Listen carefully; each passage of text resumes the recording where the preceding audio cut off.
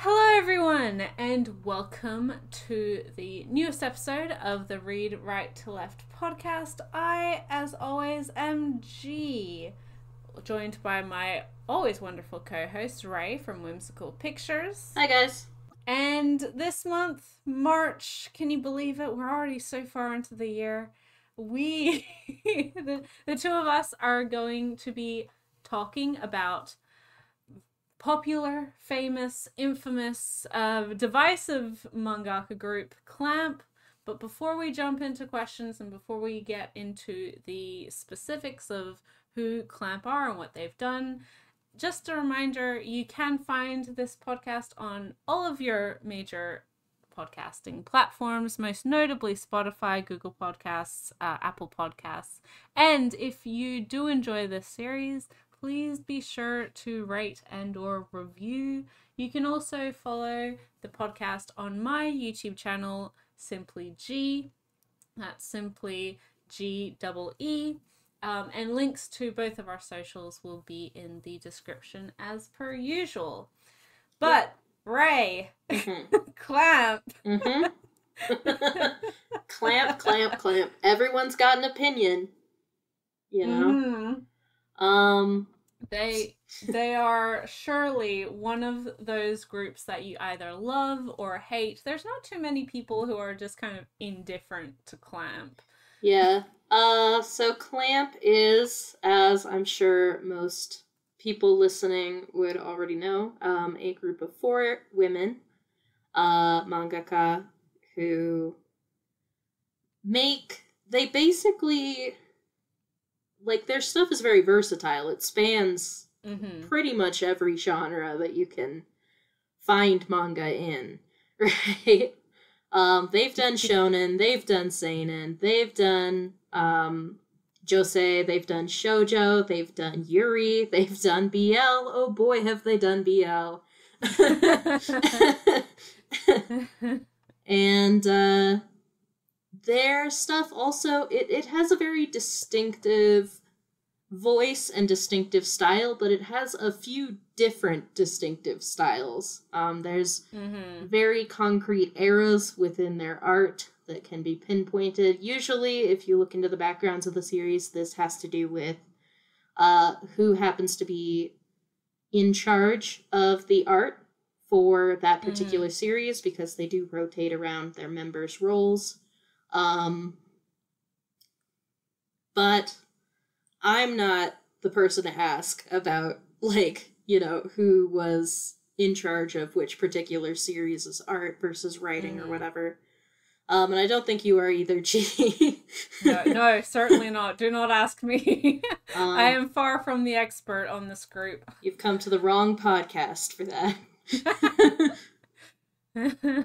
But, just like assholes, everybody has an opinion on Clamp, and the two of us are no exception. So, we thought that we would talk about the various Clamp series that we have encountered over the course of our manga reading career. And with that, I think that perfectly segues into our questions. Thank you, everyone who sent in. We got so many questions this month, which is fantastic. And I think from that, we have a couple people asking what our first Clamp manga was. Thank you at Zakasa_2049, as well as at Storied on Shelves, who both asked that question. What about for you, Ray? How did you discover Clamp? What was your first foray into their work? I seem to recall that I think, like, back in middle school, I have a vague recollection of trying to read Cardcaptor Sakura from the library. Back when the only series I was really reading were, like, I think Fruits Basket, Plus Anima, and Yu-Gi-Oh! And I couldn't. I didn't realize that there was a difference between the two types of covers in the old editions of Cardcaptor Sakura, so I ended up picking up the sequel first. And I had no idea what was happening. And I had to read them out of order because the library never had very many of them. Because they were always out. So I gave up on that venture. That was my first foray into Clamp, and it was a failure. But the first series that I read zealously, beginning to end, as it was coming out, was in my high school library. We had 2 Clamp series, and one of them was Tsubasa Reservoir Chronicles, and the other one was Holic. I read Holic later, once I realized that it crossed over with Tsubasa. I read Tsubasa first, and that was one of my first, like, obsessions within manga. I was so into Tsubasa. I loved it so much. I think there's a lot of people who can relate to that. Yes. It's got a good, especially the early volumes have a good sense of just, like, classic, like, middle grade adventure vibes. With them hopping through different worlds, and you've got, like, this fun little central party of characters. You're sort of genre hopping with each couple of volumes, each arc. Which, of course, at the time I had no idea that we were actually, like, genre hopping through different Clamp series. But, you know, you don't really need, at least, okay, for the first few volumes of Tsubasa, you do not need context from other Clamp series. Eventually, you do, and that's where it kind of lost me. But for, like, a good 20 volumes or so, that was my shit. It was exactly what I was looking for when I was 15. I was so on the Tsubasa train. What about you, G? So, funnily enough, I have kind of a similar timeline as you did. When I started high school, which is kind of roughly equivalent to middle school in the US, I used to visit not my school library, but the local library to where I lived. I used to take the bus home from school, and then it would drop me off kind of right near where the library was, so I'd hang out there before I had to walk home. And big nerd that I was, I would always hang out and get books. But when I would always foray into the comic section, I wasn't really that. This was even prior to me, like, being an anime fan, so I really didn't know much, if anything, about manga. But one of the this is such a weird starting point. One of the comics there was Tokyo Pop's edition of Shirahimeso, or the Snow Goddess Tales, which is like a single volume, and it's just a collection of, you know, stories about very, like, the snow goddess. I didn't, like, I read it, but I don't think, like, first of all, I don't think I read it correctly. I, again, wasn't used to manga. I don't think I read it backwards, but I also don't think I read it right, you know? It's hard to tell how to read those speech bubbles when you're first getting into it. Exactly. And again, keep in mind, I was like 14. Yeah. So I was like, this is my first real, like, manga, quote unquote, experiences. It's a very strange thing. I was like, that was weird. I didn't borrow it. I read it in the library, and I was like, oh, okay. And didn't like it very much because I was very confused. And maybe if I read it now, I'd be less confused. But then again, it is Clamp, so exactly. So who knows? It could have just been that it was meant to be that way. And having read more Clamp since then, I'm not entirely convinced it was my inexperience that led to that.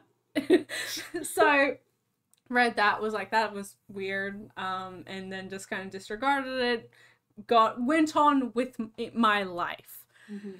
Jump to a couple years later, I'm getting into anime through like other different various means, and one of the earlier titles that I was watching was a series that was very popular at the time, coming out in English, Holic.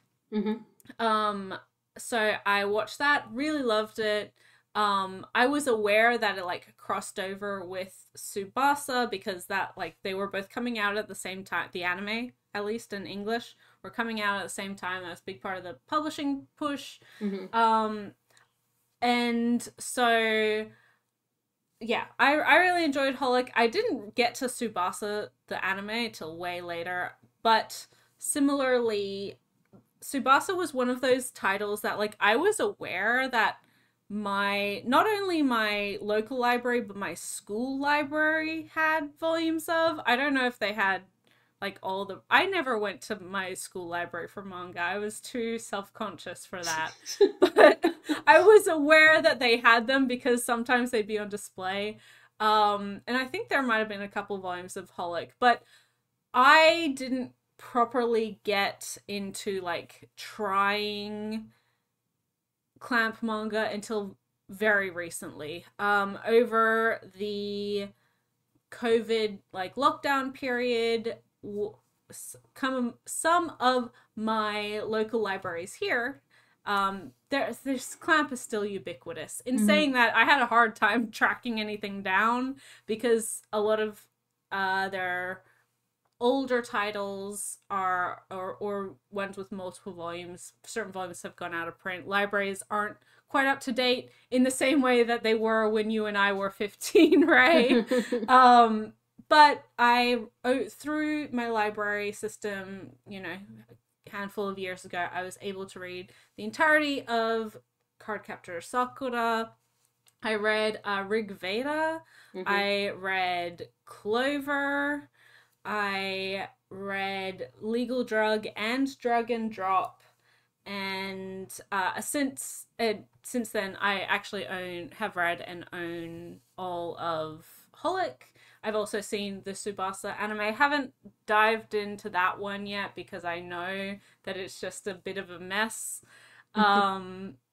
So yes, my foray, I was always aware of like clamp being this big thing, but I don't have any childhood nostalgia for things like Cardcaptor Sakura or any of their more popular, even stuff like Angelic Layer, which has popular anime and stuff like that.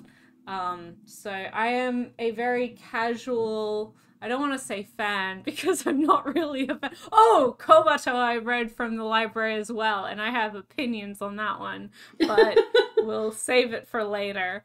And Rayearth. I've read a lot of clamp manga, I have to say, in the last 3 years, and I can't say that I've liked most of them.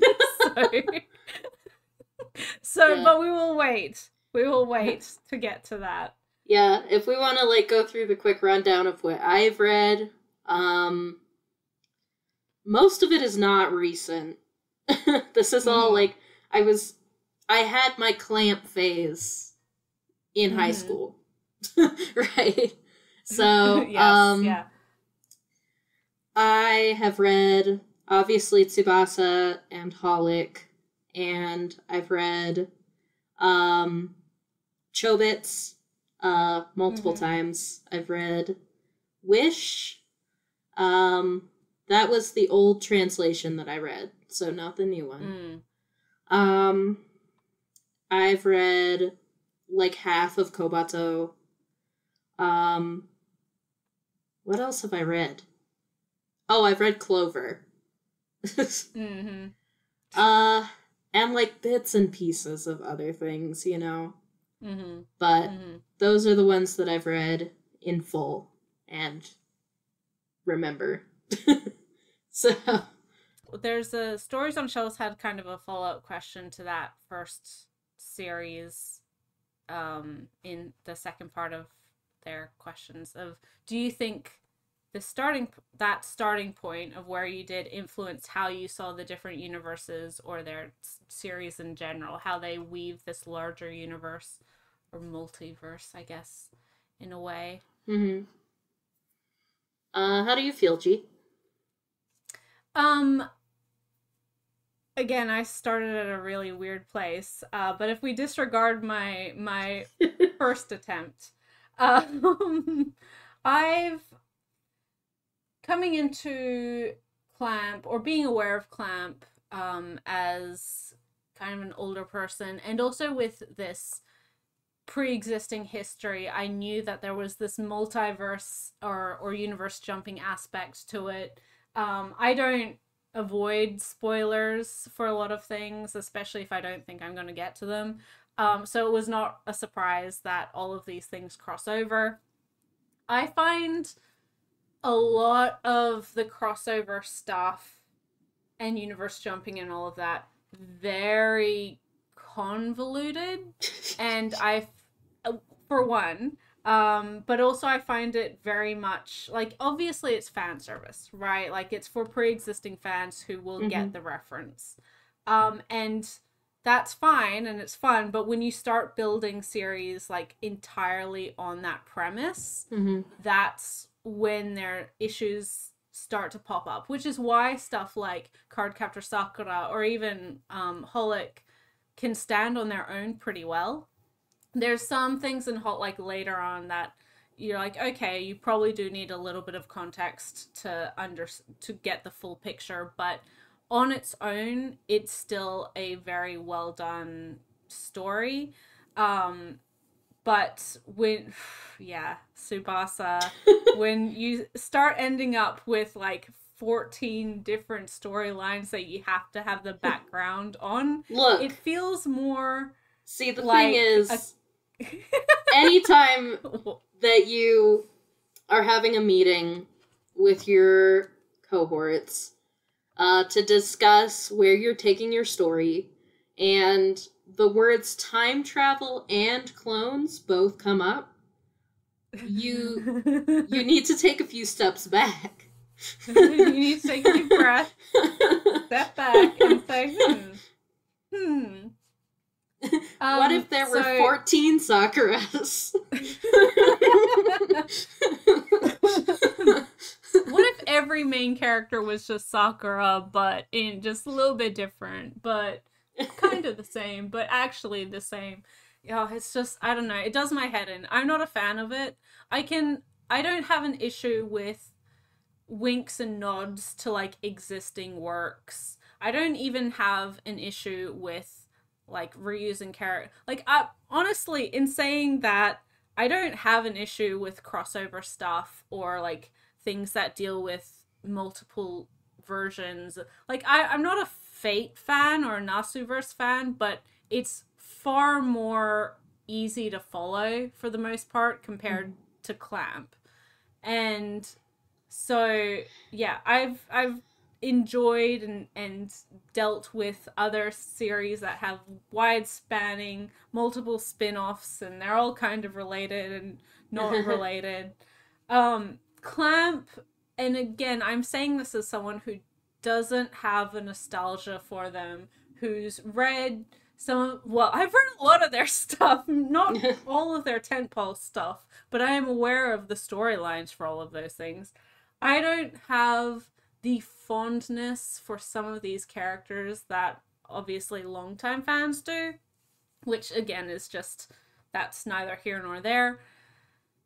I don't think that all of the universe jumping, all of the clone elements, all of the like everyone is tied together except for Rigveda. We forget that exists. But everything else is interwoven in this grand story of universes and characters is just, it gets too big for what their, I don't want to say their writing ability, but like kind of their but like writing kind of ability though, can handle. to be honest. Yes. Yeah, I think we both have controversial opinions about the quality of their writing consistently. Um, yeah. Controversial but not unpopular takes, I would say. Mm-hmm. Yeah. So for me, I started with Tsubasa, and I started without knowing that it was, like, this big crossover thing. Except for, like, in the Del Rey, like, translator notes, they were like, there's this, like, clamp star system thing going on, and I'm like, I don't know what any of that means, okay. Alrighty, sounds good. I eventually knew from the translator notes that it crossed over with Holic, so, like, I read that, too. But I was, like, full in a way, like, super into Tsubasa and only, like, kind of into Holic, which is funny because now I'm, like, the inverse, but, yeah. All in and Holic. But I do have, you know, a certain amount of nostalgia attached to Tsubasa. And I think that my relationship with Clamp is a weird one specifically because I started with, like, the big medley of all of their works. It's like, I kind of, like, know all of these worlds and characters as they appear in Tsubasa, but I don't necessarily... Or, like, I would have found out about, like, say, what Sakura and Shaoran in Cardcaptor Sakura are actually like much, much later. I didn't have... To me, Sakura and Shaoran were the main characters of Tsubasa. I wasn't going into Tsubasa like, oh, this is the Cardcaptor Sakura characters. If they were older, that's cool. I was like, no, those are the main characters of Tsubasa. I didn't know about Cardcaptor Sakura or any of this stuff. So, like, yeah, I think it affected it a lot. Looking back now, knowing what I do now, I mean, for me, it's also the same as G. I just find it mostly pretty tiresome. I don't mind, like, multiverses. I just watched Everything Everywhere All at Once, finally, and it slapped so much. Best movie. Love that film. Cried. Every accolade. Cried a lot. You know, I like the Tezuka star system stuff. It's cute when, like, you know, these little side characters show up as Easter eggs in other series. You know, I read a lot of creators who do that. A lot of mangaka do that. But it's like when you start being like, honestly, I'm thinking of, like, Say it.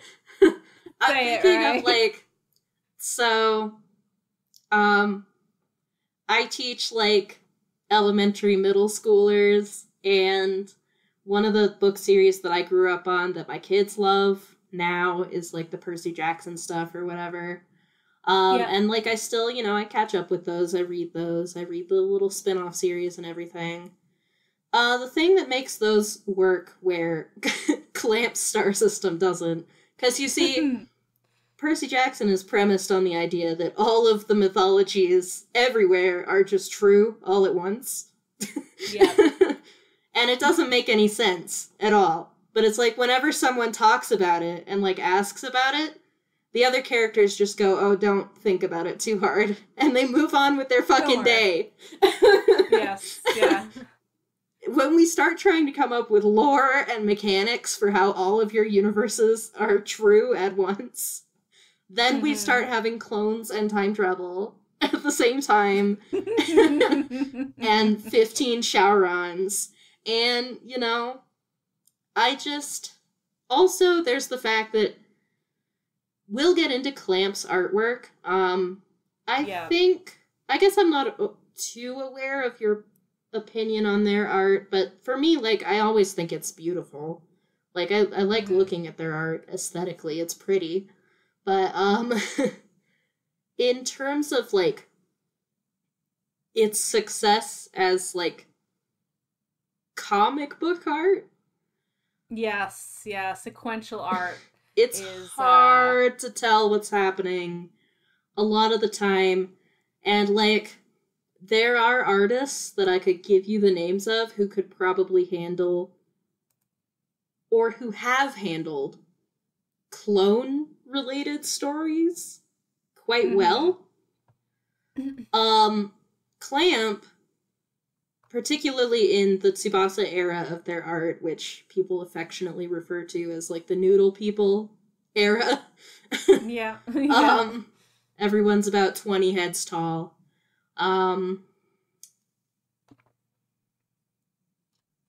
It doesn't matter which characters they are, or if they're meant to be clones or not, they all look the same. Yes, yeah. Just different wigs, right? Different wigs on the same base. And that would be fine if we were just doing, like, a classic adventure story like we started out with. You know, especially because Clamp loves their, like, costume design, so everyone has, like, their own individual, like, super elaborate costume. So it's fine. I can tell people apart. Yeah. You start bringing in clones, and I'm like, I don't know which one's the evil clone. I don't know which one's the vampire. I don't know which one's, like, the Cardcaptor Sakura one. I don't know which one's the other Cardcaptor Sakura one. I have no idea, and there's been no attempt here to differentiate all of these clones from each other. Yeah. So... Oh, yeah. So I got so annoyed. And then Phi and his stupid twin. And I have to suddenly be able to tell these two assholes apart. And I can't tell them apart either. Even though one of them has an eye patch after a while. Yeah. I still can't tell who's who. Anyway, that's my... that got pretty spicy, but that's my hot take. Well, I feel like, I agree with that hot take. I feel like, especially latter Tsubasa, and again, I can't speak to the entirety of the manga, I haven't sat down and read it, and I'm not that motivated to. One day I'll get there, but, you know, until then, it feels... a lot of this, like, universe jumping and clones and twins and alternate versions of yourself, and all of this feels like a telenovela.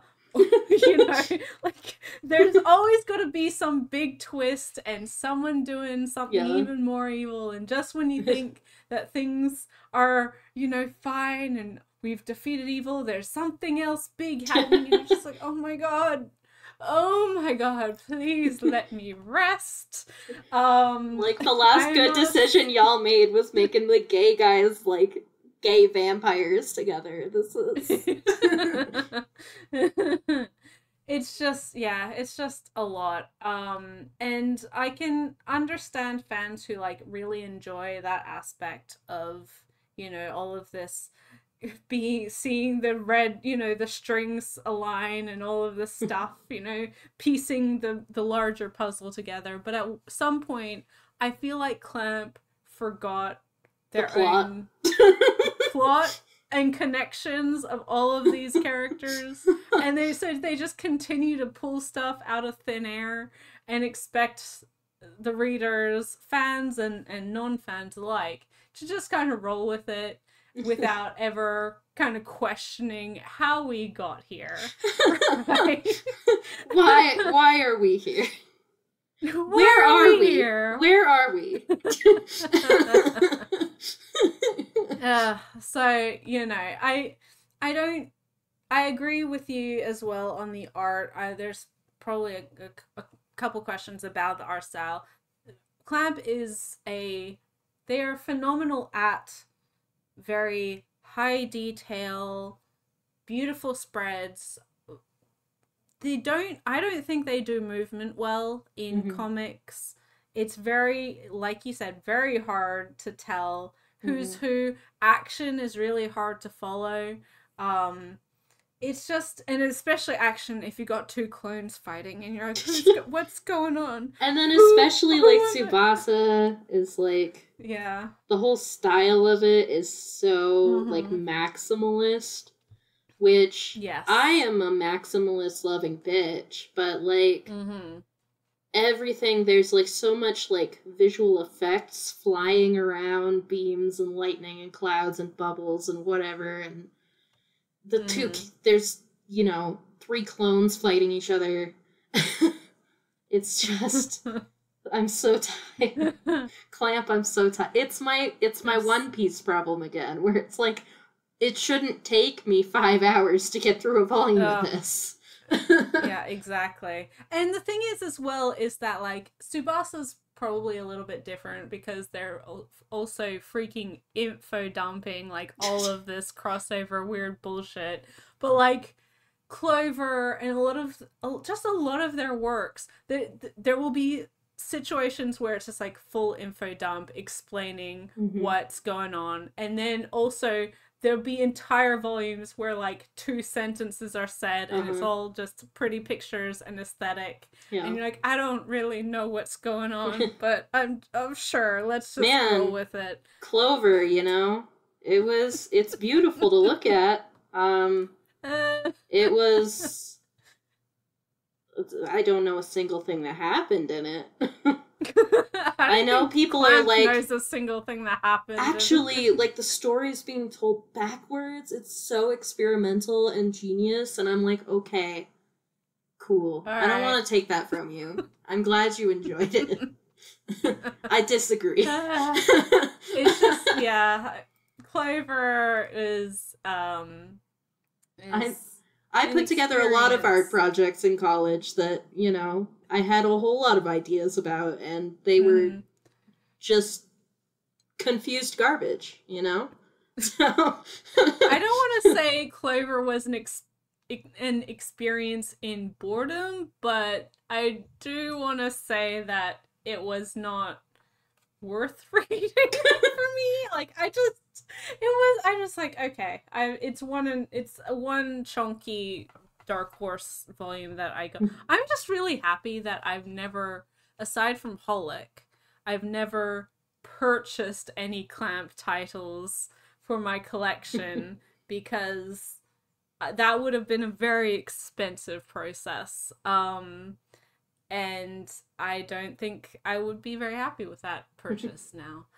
But oh god, I do think the action in like Chobits era stuff is a bit easier to follow, where people have more human proportions. Because Chobits is kind of an in-between, right? And it's definitely them going for a more like mainstream anime style. Something like Angelic Layer too, which takes place in the same world as Chobits. You know, they can do movement okay, depending on who's in charge of the art for a particular series, in my opinion. But Chobits has other problems that we'll get into later. The many problems. So yeah, I think we've kind of gone off course a little bit, but before we move on, we'll continue with Stories on Shelves' questions of, is there a Clamp universe or world you're particularly fond of? We've spoken a lot about stuff we haven't liked. So is there anything, any world or version, universe that you're particularly fond of from Clamp? One of them is definitely going to cross over with you, so I'll save that one for a second. But, this is all going to be Tsubasa, because I literally have so much, like, nostalgia attached to it. But, again, like, some of those early worlds are really fun, and, like, I still remember them, even now. I remember the race car world, the, like, speed racer thing. I even up to, like, I still remember Acid Tokyo, which is angsty and chunibyo as fuck, but you know what? So am I. So, yeah, I have a lot of fond memories attached to that series, and, like, I like the Japan world that Kurogane is from. Yeah, there's a lot of things that I like in that series. There's like a cafe world too, I think, that was cute. Mm-hmm. I think it crosses over with Kobato. But, yeah. And then the other one that I'm really fond of, this time with no real caveats, except where it crosses over with Tsubasa and gets messy, is Holic. I love the world of Holic. I love how it's drawn. This is, like, Holic, to me, is their best art. Like, yeah. Far and away. They have, like, a very clear artistic vision for that series. I love the way that it sort of mimics, like, woodblock printing. The sort of, like, lanky, heavy-lidded look on the characters really works for the type of story that it's telling. And I just really enjoy that world, and, you know, sucker for spooky yokai stories, so... Yeah. Yeah, I mean, Holic is my answer as well. Like, there's no question that Holic is my favorite. And it's also one that obviously, for me, I have most nostalgia for, being one of the first titles that I properly enjoyed from them, albeit through the anime, not the manga. But from what I've read of the Holic verse, and I've enjoyed I've enjoyed kind of the overall, I like the original kind of world from Tsubasa. I thought that was, not that they spent a huge amount of time there, but where those versions of Sharon and Sakura are from, I always found that pretty, like, interesting. Again, I was aware of Tsubasa long before I watched it. So when I did finally get to it, there was, like, I was aware that there was all of this jumping all over the place. I also find the Cardcaptor Sakura, like the original universe, very sweet, and, you know, like, it's just kind of, I don't know, it's kind of the low-key or modern day Japan, quote unquote, settings of several of their works, or current era Japan, I should say. On that note, I also really like Wish. I like the world there. I think it's sweet, and I like the sort of... It gets a little convoluted, but for the most part, I like the angel and demon lore. So, that one too. Yeah. I can't speak to, like, the Chobits or Angelic Layer or, you know, some of their other titles. And I find this is more a question of their artistic styling. I do find some of their more cute series, quote unquote, Cardcaptor Sakura, the Clear Card as well, Kobato, a lot of that's just a bit too saccharine for me. I just roll my eyes whenever I'm like, oh. I think that's why I took to Wish more so than, like, Kobato, because it has a bit more melancholy to it. Yeah. And I haven't read it. I do want to, and this is again another question that we get later. It's impossible to find now, is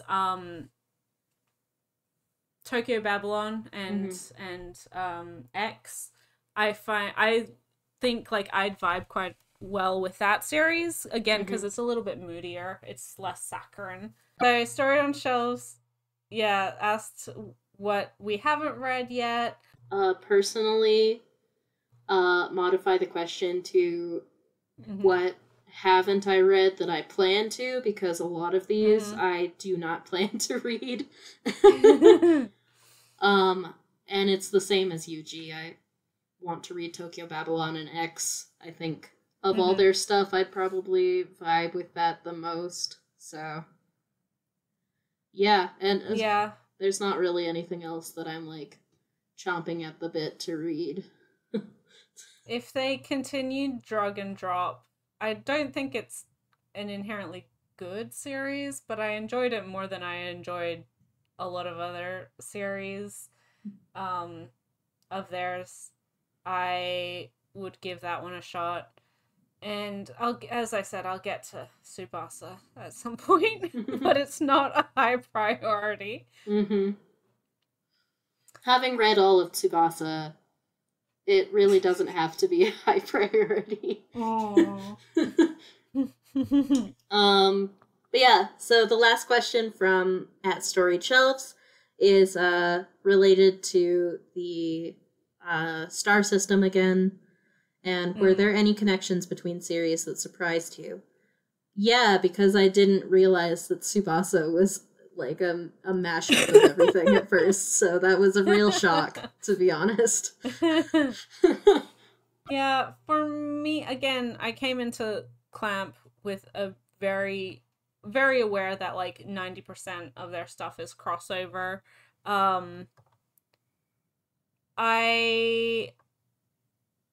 But in saying that, like, obviously some titles are more well known from Clamp's library versus others.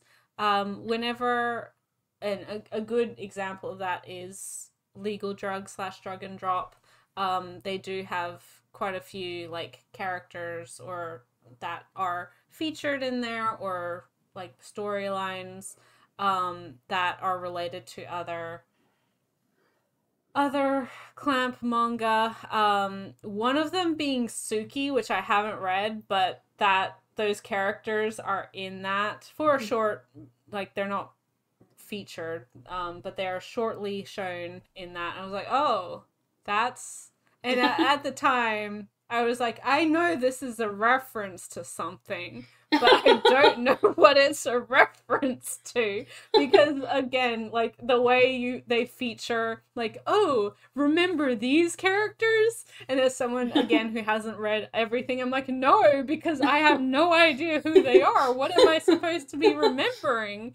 There were characters from Suki, and I was like, ew, when I realized, they also had the, is it Dragon Drop? Yeah, they also have the Wish characters, which is nice. I do like, I don't remember, I might have read all of Wish, not through, maybe through libraries, I don't remember. I've read bits and pieces of Wish, I know how it ends.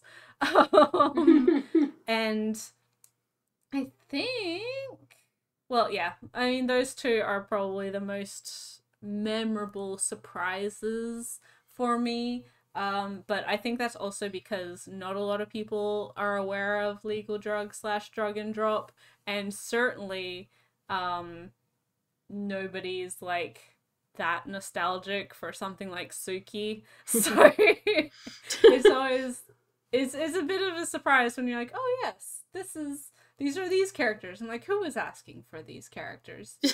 Name me one person who is asking for these characters. A couple people who like Suki, I guess.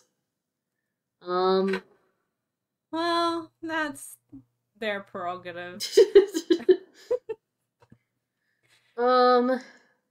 Yeah, well, we can get into, why we're dunking on Suki.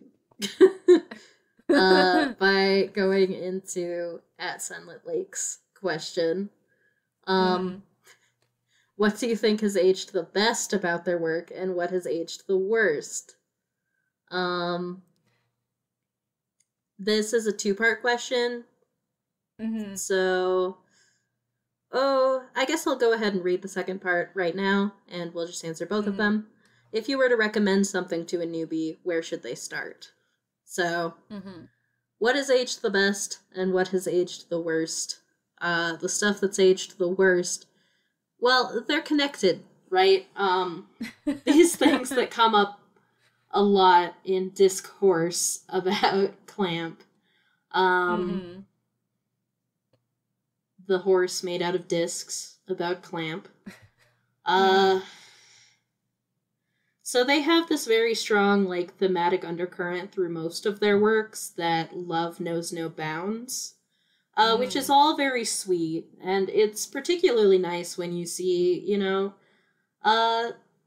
gay characters and, like, non-binary characters show up in their work, and you're like, oh, cool, that's really ahead of its time. But then it gets less cute when you've got, you know, a 4th grade teacher falling in love with a 4th grade student. Or, let's say a human falling in love with his fembot. So it's like, you know, maybe love knows some bounds. You know? Yeah, the fated lover theme that is in all clamp works. They love that. Yes. Yeah, is certainly the most problematic issue. As Ray said, it's, in one way, it facilitated this kind of frankness and ubiquitousness of queer relationships in their manga that were, I don't want to say, like, not done, but certainly not in a lot of the titles of the same popularity of that era of manga. And for a lot of people, especially in Western manga and anime spaces, that was the first time that they, outside of maybe BL or yaoi, however you want to say it, the first time that they'd seen a queer couple portrayed and as main characters. And you can't downplay the importance of that, right? But at the same time, they kind of downplay it themselves by pulling all this other crap. Yeah, absolutely. It's like you're kind of proving everybody's stupid slippery slope fallacy. Yes, yeah. It's an issue that is in even some, as Ray alluded to, teacher-student relationships are very much their style. That not only in the teacher and student like characters of Sakura's generation, but her parents also were student-teacher relationship. It's something that gets noted a lot, and it's also prominently featured in Suki. It's just it's not ew. But yeah, it's just the age gap stuff and the portrayal of that in as this like fated beautiful thing in so many of their works, not even just the student teacher stuff, because like also one of my Kobato is the other one, right? Kobato, at the spoilers for this series, it's been 10 years, but Kobato like dies, quote unquote, at the end of the series, and then is reincarnated and comes back, 16 years later or whatever it is, as her new 16-year-old self.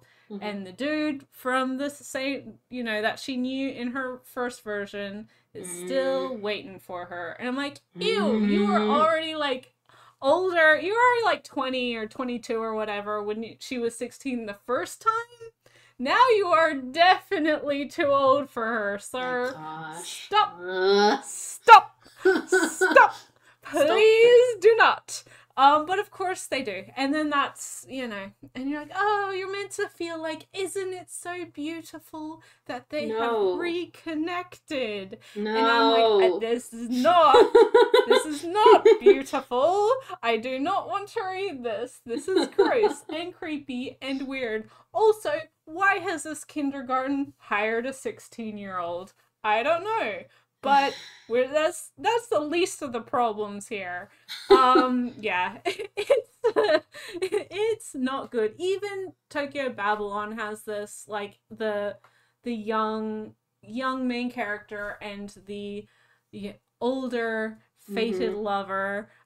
It just so happens to be gay in that iteration. So again, I think people were a little bit more forgiving to that. That shouldn't be the case. Queer people can still be predatory, but when people were like desperate starved for it, any kind of representation, positive representation, that kind of gets hand waved a little bit. It's like, well, you know, there's this fated love and blah blah blah, which is still just as bad, but ew. No thank you. Yeah, and like, speaking of the gay stuff, I can't speak to like their really new stuff, like Gate 7 or whatever. It really new. It's not new anymore, but you know, newer than the stuff I've read. But even up to something like Tsubasa, their portrayals of gay men are very strongly influenced by the type of BL that was popular in the 90s and the aughts. Yes, yeah. So you have a very clear, like, top seme who is, you know, manly and big and tough and, like, gruff and grumpy. And then you've got, like, the willowy, like, androgynous waif, like, bottom or uke. And this extends to relationships that aren't even necessarily gay.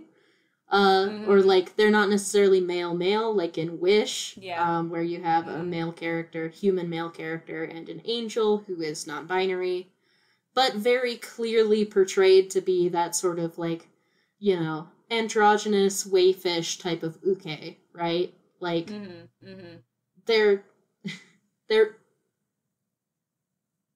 not male-coded, they're uke-coded, right? Yes, yeah.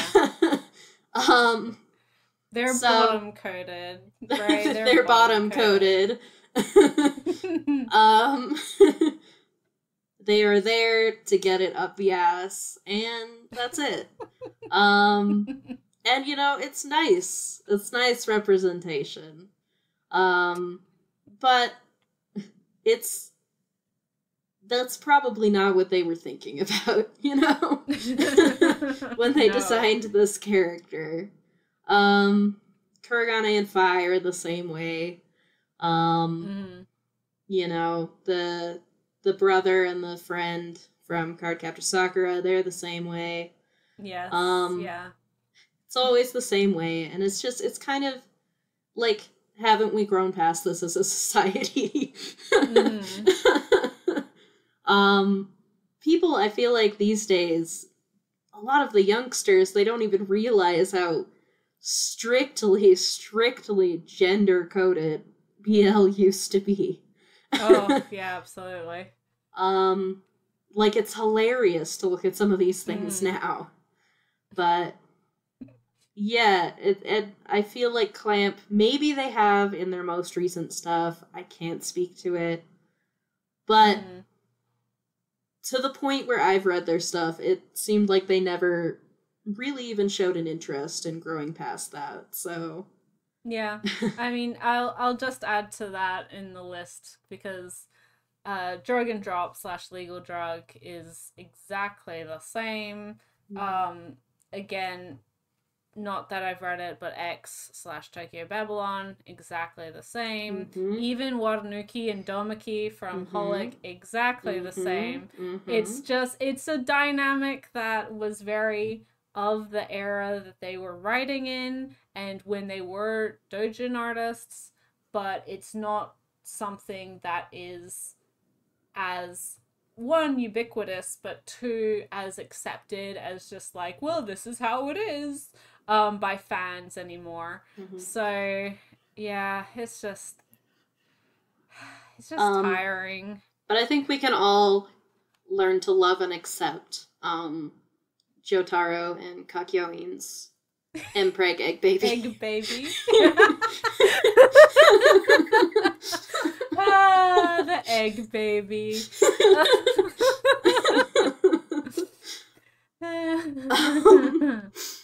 Um, that's what you're here for, people. Ancient references. To BL doujins from the 90s. Anyway, and then in terms of, like, the age gap stuff, I'm gonna also add to that, thinking of Chobits and Tsubasa specifically, but, like, there's other stuff, too, is, like, the female character who has absolutely no fucking agency at all. And that's supposed to be cute and endearing and, like... This is certainly a big, huge aspect of Chi. She's heavily infantilized throughout the series, and you can be like, oh, well, she gains more agency as the series goes along. No, she doesn't. Especially not in the manga, where it's like, they go through this whole, like, you know, well, maybe she's, like, a real, genuine AI, something that people thought was impossible, but then at the end, the twist is that, no, she's not, she's just a fucking robot. Like, she can't think for herself. Real AI doesn't exist. The anime changes this and makes it so that she gets to turn basically human at the end, because the people who made the anime were like, oh wait, actually that's fucked up, never mind, we're gonna do something different. No, Chobits manga ends with, like, nope, she's a hunk of metal. She's a computer. With the bad end. Chobits has the bad end. And it's just, yeah, beginning to end, she's super infantilized. Sakura from Tsubasa, she's just Princess Aurora, basically. She doesn't do much. She sleeps a lot. Has to be rescued. You know, the female characters are there to look cute and wear pretty dresses and be carted around by all the pretty men most of the time. So, yeah, Holic does little bit better with Himawari, but, like, not that much better. Yeah, I was gonna say, aside from, like, Sakura in Cardcaptor Sakura, aside from Yuko in Holic, there might be a couple others that I'm not remembering right now. The girl from Angelic Layer, maybe. Maybe. Female characters who are, like, the main character, they normally have more agency, but any other kind of side female character, they're not getting anything done. They absolutely need to be rescued. And even Sakura in Cardcaptor certainly gets saved by Sharon a whole bunch, which is fine, but, like, also... Yeah, but, like, also, it's not, though. It's not fine. Like, of all the magical girl series in the world, you could do better. Yeah, and even Yuko, like, currently where the series is, because she's disappeared and there's an implication that she needs to be rescued, right? Like, I don't know, it's just a weird thing to be aware of, because when you're reading or watching these things, some stuff is, like, very blatant. You're like, oh god, this is... Even, again, Kobato, I've not watched the anime, so they may have changed this, but she freaking, oh my god, her whole thing is, like, she needs to help people, or give them happiness or something, and she needs to do it, like, 100 times to get all these stars to, like, become an angel or whatever the hell it is. That I can't remember the story of Kobato very much. And then at the end, like, she had, like, 5 successful attempts, right, out of, like, this 6-volume series.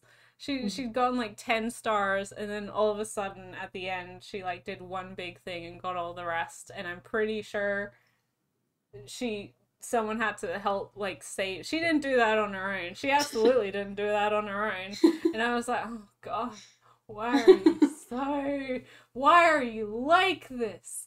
So yeah, you know, and again, Cardcaptor Sakura, she gets help from Yue and the little what's the curry? Is that the little lion thing? Mokana? Oh no. No, not Kiro. Mokana. Kiro. Curry. Yes, I was correct. I remember Too many cute little animals. Too many mascot characters. Kiro, yeah. Yeah. It's it's boring. Like it is actually really boring. And as you said, like Himawari is fractionally better, but she gets sidelined, I don't want to say pretty quickly, but like at one point in the series they just have to write her out because of the whole situation. Like, well, you'll never see this character ever again. And you're like, oh, okay. Well, okay. We need to have our OTP. They need to be the only options for each other. The only options. Their relationship is... No, my bisexuality. Their relationship is so strong, Ray, that you can't have the main character even meet another person. Yeah. Lest their relationship be in some way threatened. And like, that's... Yeah, they're fated lovers. They're fated lovers. They were destined for each other before birth, So if they even lay eyes on a single other human being at any point ever, they're gonna forget about each other immediately. Maybe the Rayearth girls are more capable. Yeah. Like, they are. I just don't really remember anything about that series, and I found it pretty boring. But, again, that's a me problem. Again, it's like you can probably find exceptions to a lot of these things throughout their bibliography just because it's so huge. But I think it's still worth, like, pointing out these sort of trends in their work that show up across quite a few different series. Especially because, like, I know people talk about the age gap stuff a lot, but I don't see people talking about the female characters that much, or, like, how gender essentialist their BL tends to be. But yeah, on that note, the second part of At Sunlit Lake's question is, if you were to recommend something to a newbie, where should they start? What do you think, G? I don't want to say, like, again, I'm incredibly biased. I think that Holic is their best work. That's another question we get later. I straight up just think that Holic is their best work. I think it stands on its own pretty well for the most part. If you were wanting to get into some of their more classic, like, well-known titles, not that Holic isn't that, and a lot of people have a lot of love for X. I feel like that might be a good starting point, especially if you're wanting something a bit moodier, a bit dramatic, more action-focused, and something that isn't too tied to the overall, like, crossover universe stuff. Then that might be a good... It's a little bit harder to find now, though, so I feel bad recommending it. And if you are wanting to try Cardcaptor Sakura, I think it is worth reading with the caveat of acknowledging that there's a lot of issues there. Like, don't go into it completely blind on those things. Yeah, and At Sunlit Lake even says, despite how much I adore Cardcaptor Sakura, I just find I can't recommend it to people these days due to all the age gaps. So yeah, exactly. So, like, if you are a more informed manga fan and you've heard the discourse and you're aware of it and you're like, well, like, I'll just regard that as, like, part of the larger thing, I still want to read this, then absolutely go. I don't think there's an issue with that. I do think that, and again, this is my bias showing, I do think that Clear Card is a completely unnecessary sequel, and I don't think it's contributed much to what you need to enjoy Cardcaptor Sakura. Yeah, my vote would be probably, this is weird because I haven't even read it, but like X. I think X is probably your best bet. And again, with the caveat that it's unfinished, like we're not going to get an ending for that. Yeah, it's so fucking hard. That's a hard question to answer. Yeah, I agree with Holic. I think, again, it gets messy part of the way through with the Tsubasa stuff, but it kind of goes back into its own thing after that. So with the caveat that there's part of the series you're just going to be, like, frustrated and confused for no reason. You know, it is a good series that I think for the most part, except for that part where it gets too bogged down with Tsubasa. I can recommend it on its own. I would also say Wish is inoffensive. It's sweet, bit melancholy, and it's short. So yeah. You know, and it's got the queerness without all the, I don't remember any weird age gap. Maybe I'm forgetting something. It's probably there. It's probably somewhere. The central romance is fine. And queer. So there you go.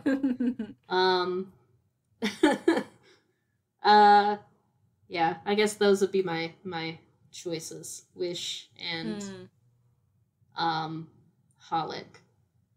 It's like I feel like there's more interesting series that I've read from them, but they're also not series that I would recommend overall because they've got so much shit.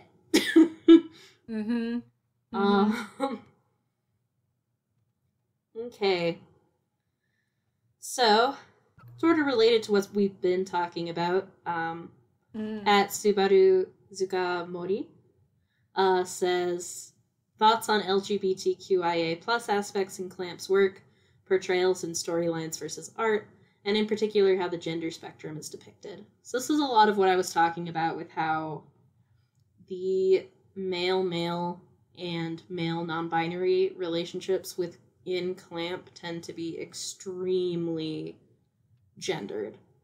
And by that I mean, like, male-female coded. Yes. Which was very much how BL was in the 90s and the standard of the age. Yeah. But it's like their series even going like into the 2010s are still like this. So yeah, it's like, I don't know. I know that a lot of these like gay relationships, especially in like Cardcaptor Sakura and stuff, for me, like Tsubasa, Kurogane, and Fai, that was like back when I was, you know, Catholic and homophobic or whatever in high school. Like, that was one of my first times seeing a gay couple portrayed in any of my media, and one of the first times that I ended up really gunning for their relationship. So, you know, I get it. Like, it's nostalgic for me too. And I still have a lot of fondness for them. And I still have a lot of fondness for Watanuki and Domeki. But, like, I think we've kind of grown past where Clamp is in terms of that stuff. Yes, yeah. So, that's kind of where I'm at with it. I completely agree. We spoke about it already at length, and that Clamp's queer relationships were very of the era that they started in, especially within the doujin scene. It was fairly standard. And it's been across their works since their first quote-unquote professional series, Rig Veda. And they're series and relationships that mean a lot to a lot of people. Whether those people be in the LGBT umbrella themselves or just not having any kind of background or exposure to positively portrayed gay umbrella term gay relationships, right? Mm-hmm. And that's a very powerful and positive thing.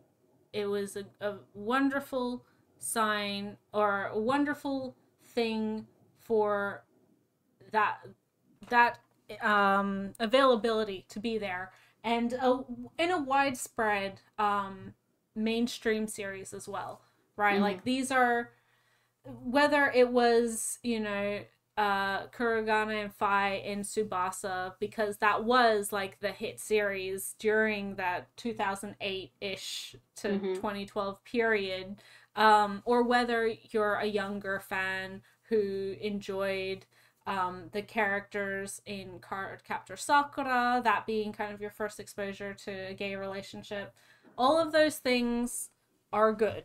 Those are all Mm-hmm. good things that have had positive impact on a whole bunch of people, I'm sure, in Japan just as much as outside of it.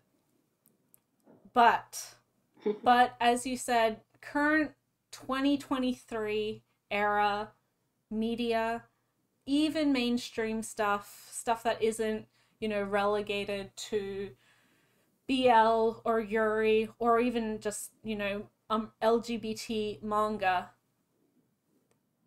the queer characters, queer relationships, positive portrayals of those things, the diversity of relationships, the diversity of identity is so much better than it was in 2005, 2008, which is good. Mm-hmm. It means we're on a positive upward trend, right? Yeah, and we still got a long way to go, but exactly. But the fact that, stuff like Blue Period can have characters outside of the gender binary, mm-hmm. that are, have anime adaptation, are wildly successful. The fact that Yuki Kamitani's series just continue to get queerer and queerer, and they are perfectly happy and fine doing whatever they're doing. The fact that some of the most highly regarded mangaka in like creating stuff across the board aren't afraid to introduce characters that don't fit the cishet normativity of what is expected, mm-hmm. For shonen or shoujo or josei or whatever the case may be. We're in a very different place in representation in anime and manga.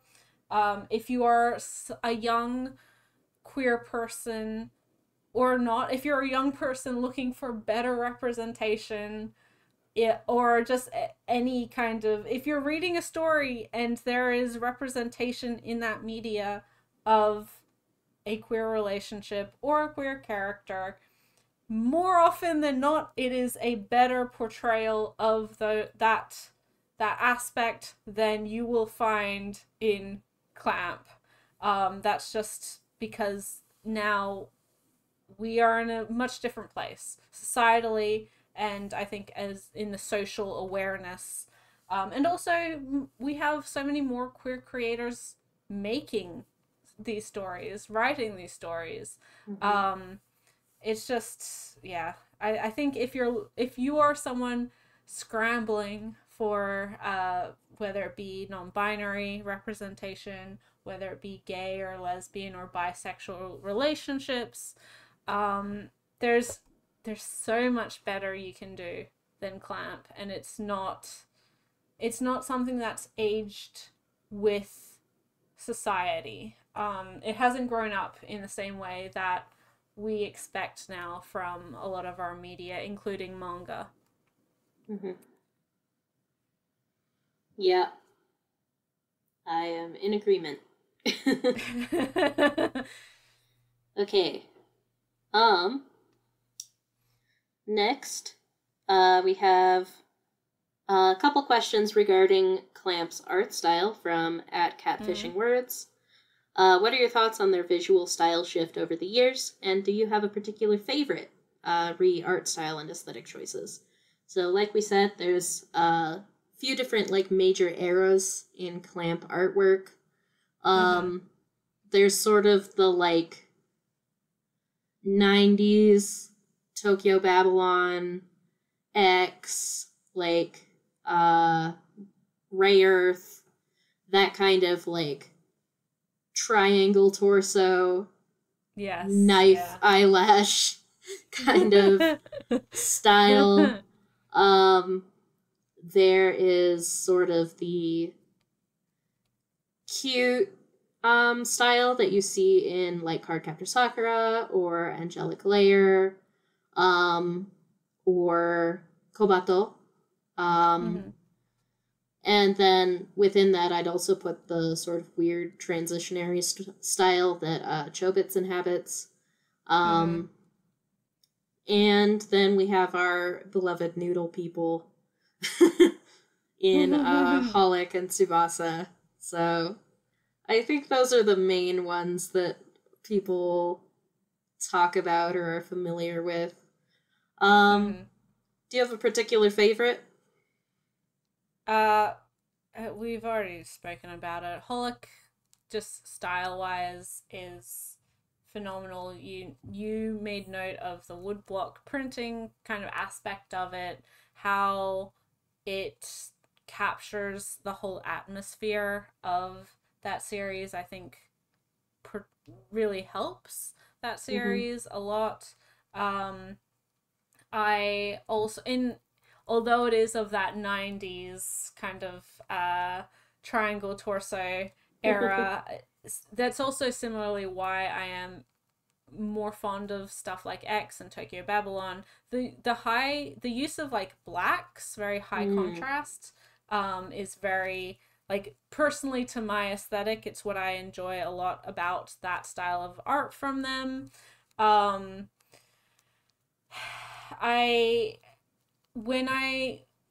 Comparatively, a lot of the very saccharine, sweet, cute stuff I am not relatively a fan of. I find it very, very there's just a lot going on. Even if nothing's being said, it can be just a lot visually, very highly detailed, which isn't inherently wrong, but I find it kind of overcomplicates something that might otherwise be just as beautiful, a little bit more simplified. And the use of, screen tones and things like that can just make it overwhelming. And in a similar sense, like Clovers like that, although that does have a lot of high contrast art, I find it not as visually interesting as something like Holic. I can't speak to Chobits, obviously, and I'm not that familiar with the artwork of stuff like I am familiar with Tsubasa's artwork because holy crap, that sure is a fan favorite on tumblr.com. There's a lot of very beautiful, very extra spreads in Tsubasa. Yes. Yeah, exactly. So it's like, okay, I'm aware of it, and it's perfect for your 2016 aesthetic log. Exactly, right? Like, it is very much that. And so, yeah, I find their darker, more moody, atmospheric stuff that isn't overwhelmingly... And I don't want to say that because Holic does have a huge, high-level amount of detail. It just doesn't feel like there's 37, like, sparkly, wispy things happening. And I'm not sure whether that's actually meant to be happening, if it's just meant to be atmosphere on the page, if it's meant to represent. I'm just like, there's just no rhyme or reason to it. Just tell me what's going on, please. So yeah, I don't want to say simple is better because it's not, but I do like it more when they rely more on inks versus a screen tone. I think might be just where it comes down to for me. And yeah, in a similar sense, that's why Drag and Drop is a little bit more interesting visually to me as well. It's also less convoluted than all their other stuff. Um, but yeah, like I found it very hard to follow the action in Magic Knight Rayearth. I found it very hard to follow the action in Cardcaptor Sakura. I found it impossible to figure out anything about what was going on in Rig Veda. Yeah. Yeah. That one is just incomprehensible. Incomprehensible. Clover, we've already talked enough smack about already, but you know, any of their action oriented sequences can get lost and confusing with their higher detailed art approach that they so often use, which is why I get confused and lost. So yeah, just that's And again, I really love a lot of like high detail, super maximalist artists. It's just frankly, I don't think they're very good, like, comic artists. Yes, yeah. And, you know, I'm sure many in our audience would disagree, and that's fine. But yeah, you know, again, I feel the same way about One Piece and Eiichiro Oda, so... I do think Clamp's art is prettier than One Piece's art, but... Yeah, well, I just think of stuff like Witch Hat Atelier, right? Which has gorgeous spreads, a huge amount of very fine detail work, and a lot of action. And it's never once been confusing. I'm never lost on the page. Never. It's so clear. It's just there's so much embellishment in that as well, where it's like, you know, there's all these little, like, swoopy, swirly, magical details, and, like, stars, and bubbles, and flowers, and, like, extra little borders, but it doesn't affect the readability. If anything, it makes it even more readable. So... Yeah, and I think it reflects the previous experience that Shirahama has had with Western comic, like just comics. She has existed within the comic space for a very long time. You can see how well Shirahama knows how to put together a sequence of panels to display action happening. It's just so much more of a fulfilling experience reading something like Witch Hat Atelier, especially when they do get, you know, into more action or you know, conflict situations. You're never like, who's that character? What's going? Where did they come from? Were they in the scene the whole time? Like, you know what's going on at any point. And it doesn't feel like a jumbling of still frames trying to piece together or imply a larger element of movement, which I feel like Clamp is very good at those still frames, right? They have a particular image and they go all out. It's gorgeous. It'll have every embellishment in the world on it, and you look at it and you go, that's so beautiful. That has so much going on.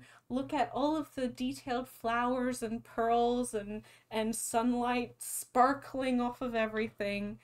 That would be a phenomenal gallery piece. But when you are making a comic with hundreds of gallery pieces and not a huge amount connecting them aside from contextually being told what's happening, there might be a sound effect every so often. It's a lot harder to follow. It doesn't seem like they have the sequential training, or at least some of the members don't feel like they have the sequential training that we've seen with other artists who do highly detailed artwork, who do have a variety of types of series that they do, who have a very maximalist style. Yeah, it's yeah, that's my take on it. Yeah, I think Shirahama is like a perfect like comparison point to draw. I was thinking of like Ino-san, you know, Sakamoto being a very just lush, beautiful maximalist artist. Thinking about like Kamatani or Hagio are also very maximalist, throw everything at the panel and see what sticks. Both of them in particular have a tendency to just forego panels altogether. But when there's something that you need to know is happening, in general, you know that it's happening. Even if, you know, particularly in Hagio's case, you're going for this very, like, dreamlike, bizarre, surreal, out of space and time experience. Like, when you need to know something, you know it. You know? Yeah. And, you know, if we're talking about clones, oh boy, does Hagio love her clones. I don't care if you've got clones, as long as you've got something interesting to say with them. Yeah. In a similar sense, or like, again, highly detailed artwork, lots of action, not a series that we mention a lot on the podcast, but is phenomenally and hugely popular, is Berserk, right? Like, Berserk is so well known for, almost infamously so, for Miura's highly detailed artwork in every single panel that he ever put together. It's just, but you never were like, well, what's happening? Like, there was so many big sword fights in that series. There is so many big sword fights in that series. But you're never lost as to like where someone is, where the action is coming from. Who's fighting who? Who's fighting who? It's just a very, there's ways to do this kind of style of story and comic, and Clamp is much more focused on aesthetic than readability, maybe, is the takeaway. Yeah, when really, if you're gonna do like comic books and not picture books, you really need both. You need both. You need both. You can't have one or the other. You have to have both. But in terms of like my favorite style, I agree with G that Holic, I think, is, I mean, I said it before, I think it's their most successful artistic endeavor, just overall. I find that one the easiest to read. In terms of character design, maybe because I started there, maybe because I just like lanky, wispy, pretty shoujo manga style. I do tend towards the more like noodle people type of like character designs that they do. And I think that those are employed most successfully in Holic. There's less noise going on there than in Tsubasa, for sure. It just feels like overall there is a very strong artistic vision for what they wanted the series to look like. Otherwise, I find a lot of their older stuff, like in the triangle torso, I guess, style, to be just even more baffling to read from one panel to the next. So, like, it feels even more amateurish than I feel like their more recent stuff is. So for that reason, I can't necessarily say that I prefer it, even if it is less crowded. Because I don't find it any easier to read than Tsubasa.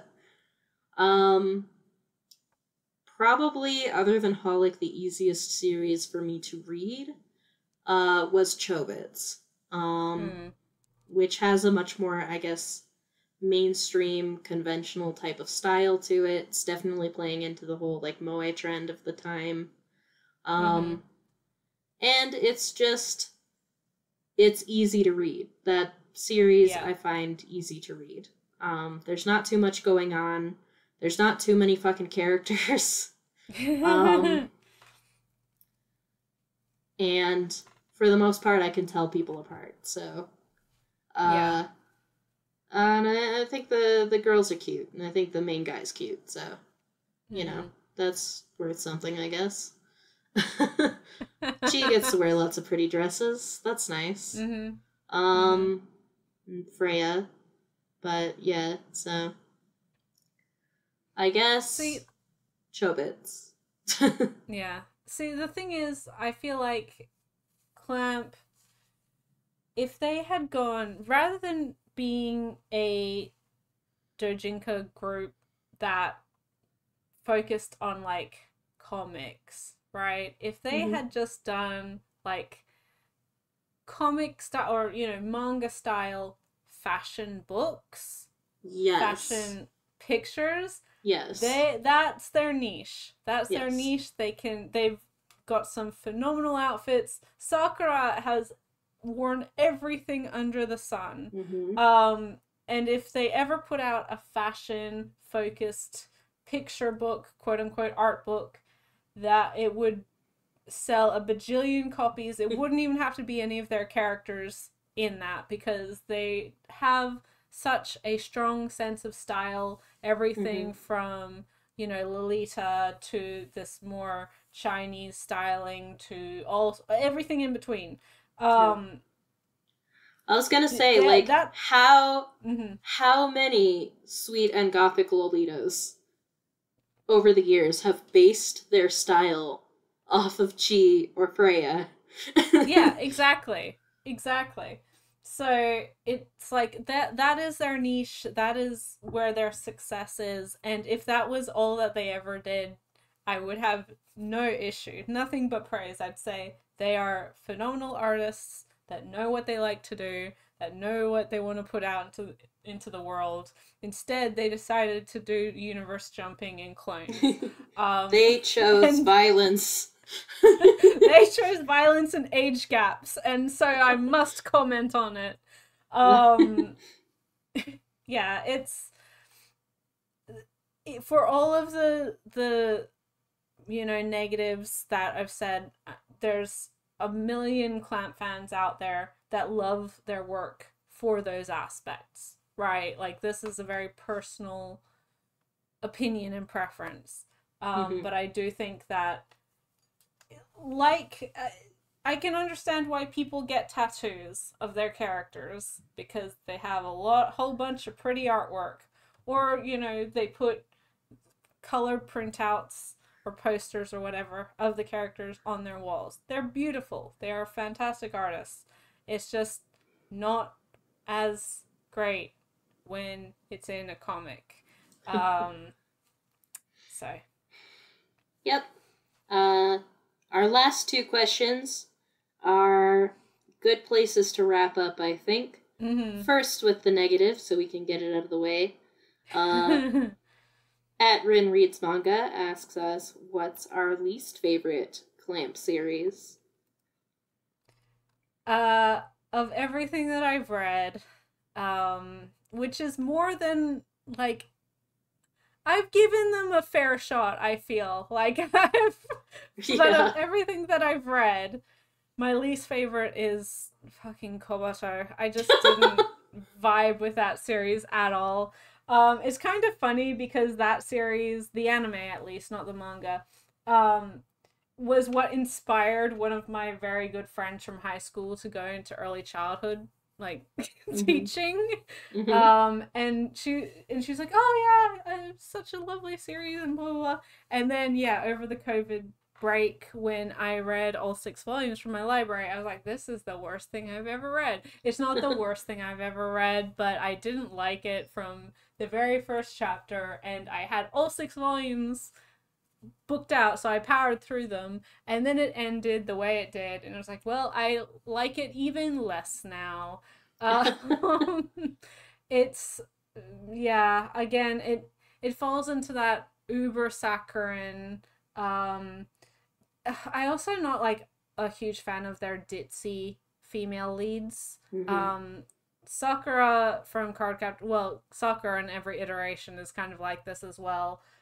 She gets a pass because she's like 12 in Cardcaptor Sakura, so like I'll let younger than that, 10. She'll get a pass, but the Kowato, oh my god, I just wanted to strangle her half the time and then bang my head against the wall the other half of the time. And so yeah, that's my least favorite. Yeah. Uh, I read part of Kobato and I was just bored, so let's see. Well, my least favorite. I was the most bored reading Clover. Yeah. That was a deeply boring experience. That's what I was gonna say, is like, I've disliked Kobato the most. The most bored I've ever been reading Clamp was Clover. It's just not a good time. But it's also not that long, so... and it didn't offend me. Now, something that offended me. And it didn't when I was a kid, so this is like a complete 180 in terms of my enjoyment factor. Because I really did love Chobits once upon a yesteryear. I loved it. I read it a few different times. I've read a couple different editions of it. I've seen the anime. I still to this day get the anime's theme song periodically stuck in my head.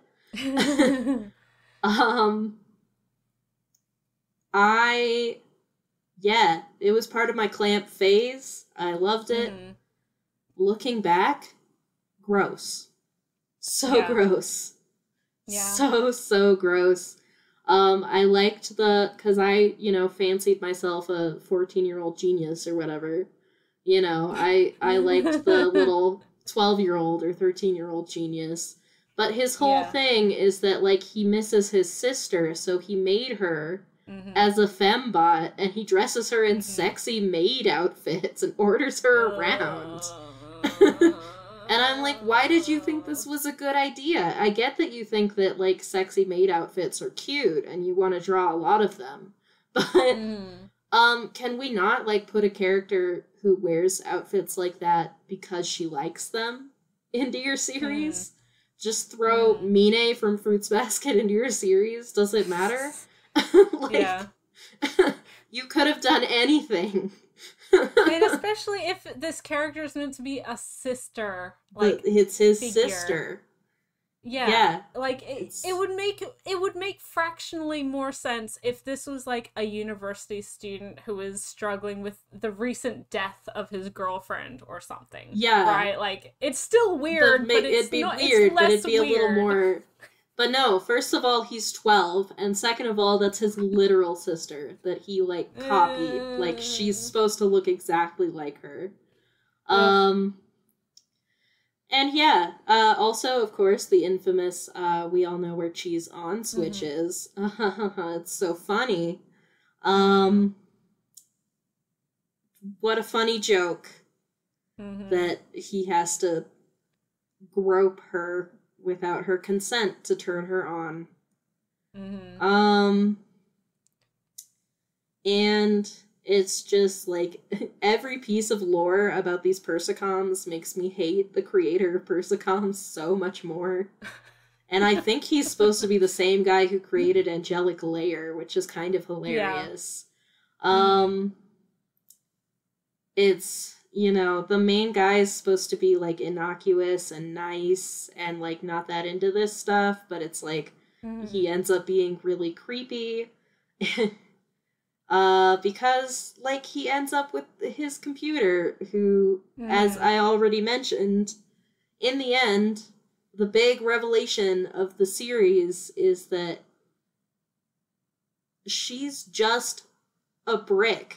Like, she doesn't learn, she doesn't feel, she's a calculator. You know? Yeah. And she acts like a baby, and it's really weird and annoying. Which, you know, Moe is, that sure was a whole era. But it's just, in hindsight, everything about it is wrong, and I feel weird that I used to like it so much. Yeah. Yeah. Yeah. I like the art in it, though. It's pretty art. Yeah, so finishing on an actually positive note, I think both of our answer is the same for our final question, which is from @CEdwards0527. What is your favorite Clamp series? You want to say it on 3G? Sure. 1, 2, 3. HOLIC!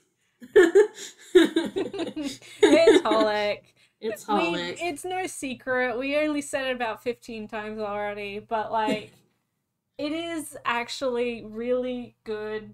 The balance between the mystery, kind of supernatural elements with the characters' day-to-day life and issues, I think is really well done.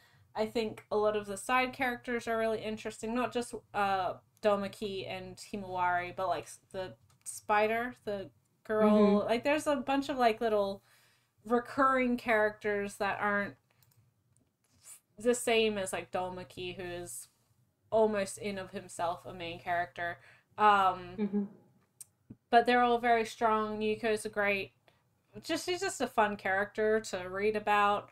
Watanuki is really, like, he's a really strong character, I feel. He's got a lot of personality.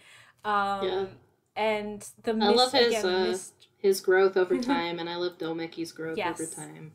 Yeah, and so it's I think, as we've alluded to and said a lot of times, it's the most complete series, especially for this late in Clamp's catalog, when so much of their stuff was being pulled into Tsubasa and this wider, like, crossover universe. It still stands on its own really, really well.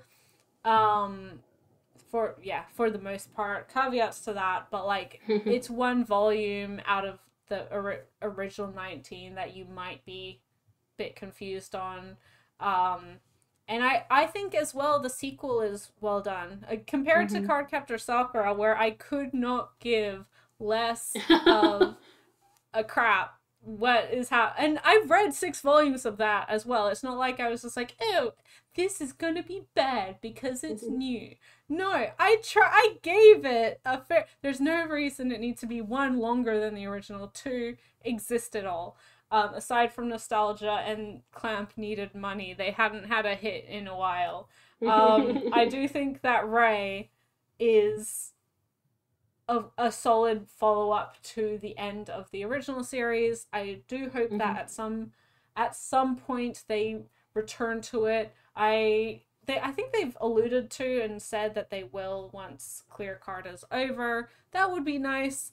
I just also don't want them to mess it up. Like, that's my biggest fear, is them returning to Holic and then just start doing their stuff, what they seem to do for a lot of their more recent series, especially.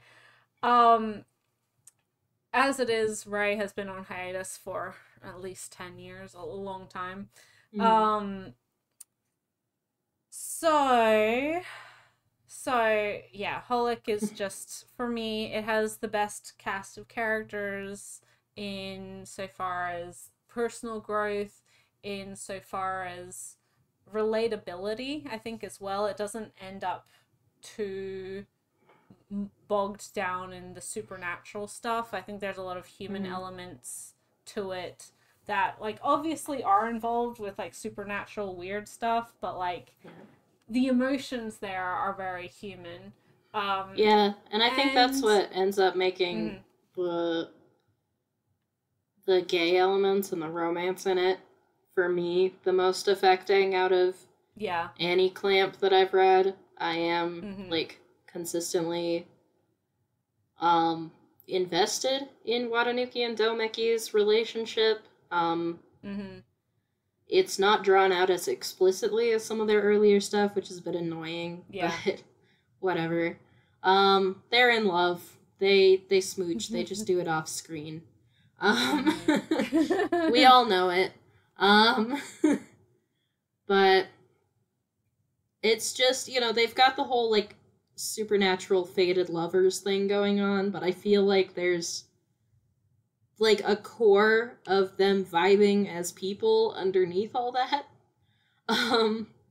which makes it easier to relate to and be invested in their relationship as two characters. So the other thing that Holic doesn't have, or at least not that I remember, it doesn't have any freaking age gaps. In any of the major romances, or even the side romances, I think everyone is fairly age appropriate for each other, which is a breath of fresh air in Clamp universe. Yeah, I don't have to say, okay, it's really good, but also there is a relationship between a 10-year-old and a 37-year-old. Just for you to be aware of. Like, there's none of that in Holic. If there is, I blocked it out successfully, but I didn't read it that long ago, so I don't think there is. Yep. And that's Clamp. That's Clamp. That's Clamp. Thank you, everyone, for all of your wonderful questions. I'm sure plenty of what we've said has probably got some people's hackles up. I don't think that anything we've said is too controversial, or at least unfamiliar. They're pretty familiar criticisms for discourse around Clamp. I think fans are already aware of the wild variations of opinions on this. And also I think a lot of Clamp fans who were fans of them in their teen years, when revisiting a lot of the stuff that they love, are like, oh my god, what? No, I read this as a 12-year-old? What the? I think so. Yeah, you know, with stuff like the age gaps, or, you know, some of the gender stuff that we've been talking about, you know, it's always important to engage with your art critically. But also, like, you know, I want to just reiterate that if you're someone who really loves Clamp, who sees a lot more value in their stuff than we do, that is so great. We're happy for you. I like plenty of series and stuff that are on the controversial side. So does G. Yes. Yeah. And, you know, love what you love, and don't love what you don't love, and that's cool. And we heart you. You are not incorrect for enjoying something that has issues. You're not, you know, a bad person if you're a fan of Clamp, nor would we ever say that you are. And if you love their series, if you just continue onwards in your life as a Clamp fan, regardless of all of the, you know, people who say that they're bad or that they're not worth reading or whatever. The only reason they're popular is because of nostalgia. Just be happy and enjoy the things that you love, because that's really what we're all about here on this podcast. For as Don't much as worry. Be to happy. complain. Exactly. If you're not hurting anyone, just keep being you. Same disclaimer as our Junji Ito episode, which is also like, yes, you know, we want to throw in some less than positive opinions into the mix of our many years of podcasting for variation. Yes.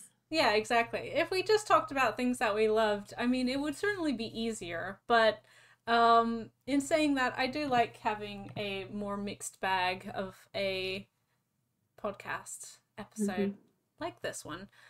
And as for Clamp, the group themselves, they are uber popular. Even now, they are so successful, wealthy, I'm sure.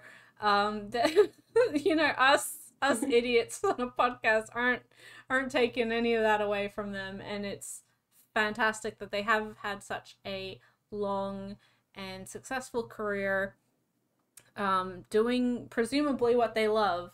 So yeah, for all of the gripes and you know, issues that we may have, they're just putting out their art into the world, and it is imperfect art, but you know, isn't that what being an artist is all about? Just making what you love, and leaving it for the world to decide whether to latch onto it or not. With it. Yep. Exactly. And people have, and good for them. Yes. So much so. But thank you everyone who sent in your questions. There was a lot of them. Hopefully we answered them all to your satisfaction. Obviously we couldn't speak to every Clamp series that's ever been released. We certainly don't have the time. I don't have the energy. I don't know about you, right? But it would have been 3 times as long and probably not nearly as interesting. Next month is April, and we're doing something a little bit different. Something that I'm very excited about. We are doing the first episode of what Ray has very affectionately called G's Light Novel Corner. In saying that this is not a light novel, but it is a novel of a variety. We will be talking about the smash hit popular Danne series, currently available in English from Seven Seas, Heaven Official's Blessing by MXTX. Yes, this is actually my first foray into Danme at all. So that's exciting. G is much more well-read and aware than I am. I am a novice, which is often how I come into these things. For once, I have more knowledge on something. I may not be able to read Japanese. I sure as hell can't read Chinese. But neither can I do know some stuff. So, if you have any questions for us regarding Heaven Official's Blessing, aka Tianguan Sifu, let us know. Leave any comments or questions for us either in the comment section at YouTube or on Twitter. Just reply to us once I put out the call for questions. That always seems to work pretty well. I'm stealing the call to action from G. Whatever platform you happen to be watching this podcast on, if you enjoyed it, we would love it if you would just pop a rating on there or a like or whatever the apparatus is where you're watching. It really would help us out. Yes, it's a little thing, but it means a lot. And I didn't tell you, but Anchor FM has switched to Spotify for podcasters now. There are 91 people following us on Spotify, which is an amazing number to know about. Because I presumed it was 3, and two of those were you and me. So you know, we really do appreciate everyone who listens, everyone who engages with us, anyone who asks questions, and hopefully you guys all enjoy it. And those likes, those ratings, those reviews are just a small way we would really appreciate if you could do. But yes, thank you all so much for listening. As always, I am G. You can follow me on YouTube at Simply G, or on Twitter at G, that's GEE_reads. You can also find Ray on social medias. She's on YouTube as Whimsical Picture. She's also on Twitter at Whimsical Pix. That's Pix. All one word. Is there anything else we need to plug? I don't think so. Nope. No. So thank you guys so much for listening. I will see you in the next episode. Bye till then. Bye, guys.